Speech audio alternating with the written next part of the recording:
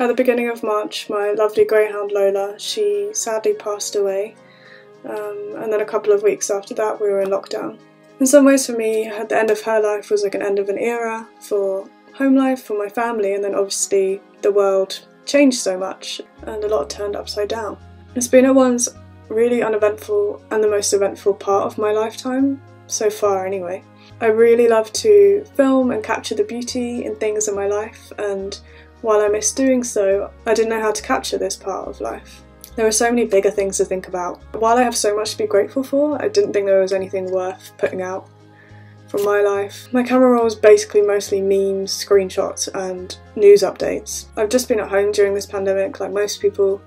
The only other entryways or doorways that I've passed through are to like the doctor's surgery for like a minor checkup. You know, thankfully I'm a pretty introverted person, I'm naturally a homebody, and work's been keeping me busier than ever. I'm really lucky I've been able to work from home in my main job. Outside of that, there are endless things I want to watch, read, create.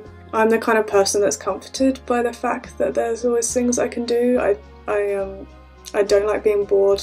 I'm an only child, so I've kind of always busied myself with stuff anyway growing up. And although we shouldn't like have to be productive in this time all the time, I also remind myself like it's such a luxury to be able to consume entertainment and just be at home.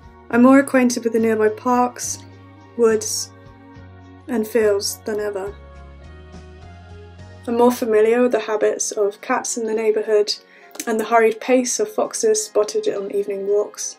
I really appreciate the people in my life and the chances that I had to see a couple of them this summer at a distance in the park or through pixels on a screen when I video call people. I know it's been an isolating time for everyone in one way or another. While many said at the beginning that this is the great equaliser, in many ways it's highlighted the disparities between us more than ever.